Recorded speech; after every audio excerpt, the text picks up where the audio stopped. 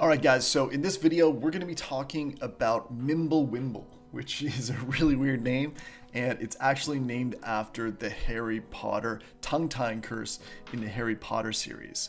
So what exactly is MimbleWimble and what does it have to do with Harry Potter? Well, let's get into it.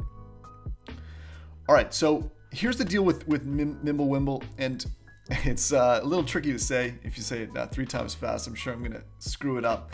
But here's the thing about MimbleWimble. MimbleWimble is an adjustment to the blockchain that allows for better privacy. Now, one of the most important things about cryptocurrency, one of the reasons why people like it, is that when people first see cryptocurrency, they see it as something that's totally private because it just goes from one address to another address, and it's just a series of numbers, and there's no intermediary parties, that sort of thing.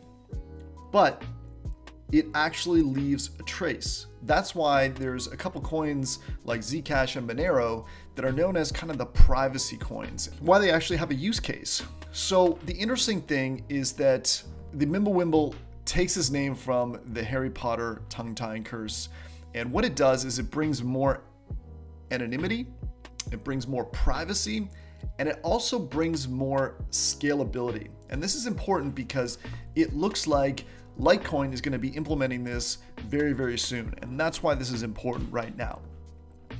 So basically what it allows for is completely private transactions through the security framework it's actually different than Bitcoin. So interestingly, it was developed by anonymous users, much like Satoshi Sakamoto. The guy went by the name Tom Elvis Judsor, which is a French kind of derivative of Voldemort, of course, which is also from Harry Potter.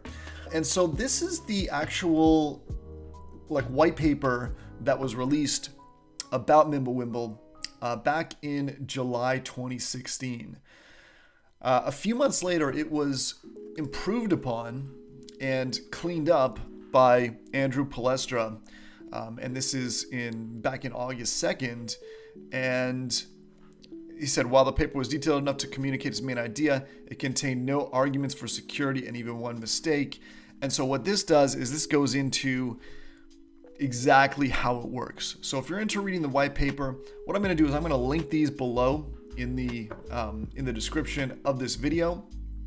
But I think it's important because it's being picked up by Litecoin. Now, Litecoin traditionally has been the number 3 cryptocurrency. It's kind of always been looked at as the silver to Bitcoin's gold.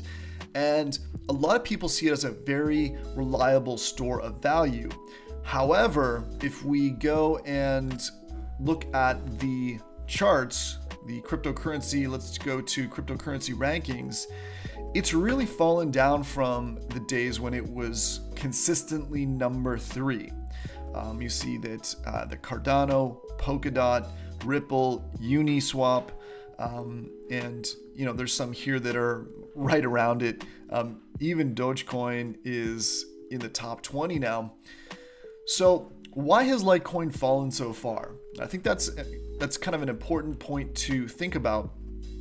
Although I do think with the implementation of MimbleWimble, that's going to be a very attractive sign for investors. And one of the reasons is because Litecoin is one of those coins that like let's say people were just getting started in cryptocurrency now. They probably wouldn't be interested in Litecoin just based on the top 10. Whereas people that have been involved in crypto and people that have a history in crypto have a lot of trust for Litecoin and for how it's run. The question is, why does Litecoin need MimbleWimble? And basically, it does 2 things for it. It creates better fungibility and better scalability. So fungibility, and this is an important point, but it's kind of difficult for people to get, I think. So basically, the value of one Litecoin should be exactly the same as another Litecoin, so they're always interchangeable. And if you split one into 2 parts, the value before and after the split should be exactly the same. And you need that fungibility in order to have any form of money to be a convenient payment tool. And the problem is, because of the dark market, some people believe that neither Bitcoin or Litecoin is essentially completely fungible. And this has always kind of been a shadow on the back of cryptocurrency, and I think it's one of the reasons it doesn't have wider adoption, although I think this is definitely going to go away.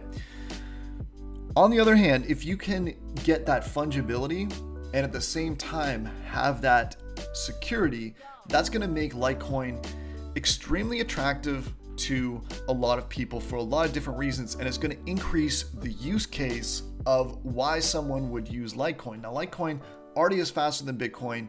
Adding this would create a layer of protection that would be very attractive to a lot of users, and it would increase the speed of how it works because of the proof of work protocol. So it's important to have fungibility. There are a couple other privacy solutions. There is Monero, and I mean, all of these have their issues. One of the issues is Monero's technology makes it difficult for Monero to be scalable, and Z-Cash is vulnerable to bugs. So that's one of the issues with that. Now, the way that they're going to bring this into Litecoin is likely with a soft fork. So there's going to be a separated add-on, which will be kept as small as possible. And so the majority of the code will be the same and could be upgraded with Bitcoin. But this makes it much more of something that people could use for transactions. Proof of work, it's a different implementation of the proof of work blockchain that basically increases privacy and scalability. And those are the important things about it. It's being implemented through a feature called a cut-through, which reduces the block data and removes redundant transaction information. And so basically what it does is all the information is there, but it's presented in a different way. So MimbleWimble blockchain keeps the essential information while also providing more privacy, and the validators can make sure that no unusual activity happens, i.e. double spending, which would be a problem with fundamentally the blockchain and with fungibility.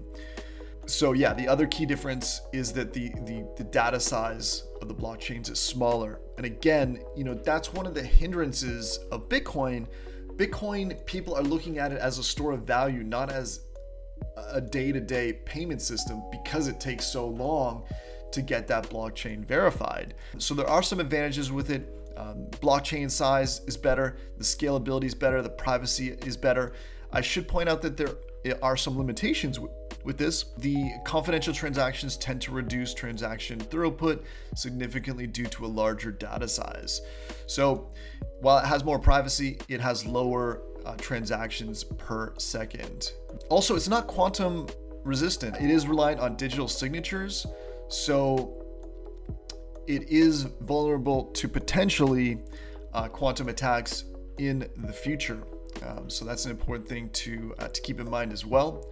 However, it is pretty notable as a development in blockchain, and I think that with Litecoin getting ready for this, it's going to be very exciting. The MimbleWimble protocol was initially proposed back in November 2019, and David Burkett, the developer in charge of the integration, has provided an update, and he says that the big progress has been made and the initial code will be complete and ready for review on March 15th. That's 4 days from now.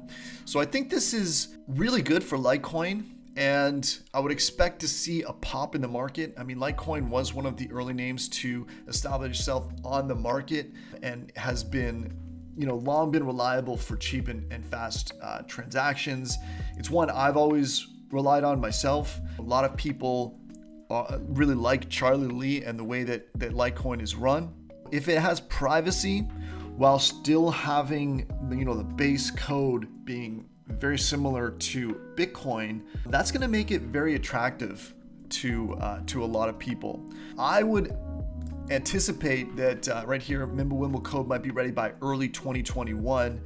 When this, you know, gets released and, you know, people start to see that, I think that it's going to really boost the price action on Litecoin. As I said, Litecoin has, you know, seen, let's just look at the last 3 months, from about 80 all the way up to just about 240. So it has seen some gains, but it hasn't seen the same kind of gains that we've seen in some of the other cryptocurrencies, which could be coming now with the MimbleWimble code, and David Burkett, who's the developer of it. Yeah, cleaned up the code.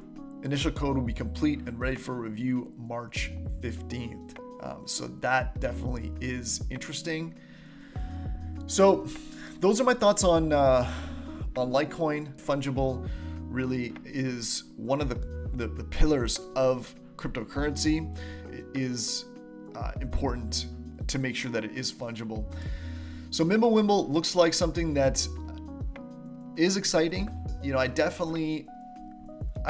me put it this way. I know that people love privacy, and while those coins like Monero and Z-Cash, they're known as the privacy coins, they also have a little bit of that kind of black market feel, like, oh, why are you using those coins if you weren't doing something nefarious? Whereas Litecoin has a very clean feel. It's very trustworthy. So if they can develop the MimbleWimble code and bring in more privacy and fungibility, that should be very exciting for Litecoin. So what do you guys think about Litecoin? Are you as excited about MimbleWimble, or do you just think it's some crazy Harry Potter tongue-tying curse? Let me know in the comments. I'd be interested to hear what you think.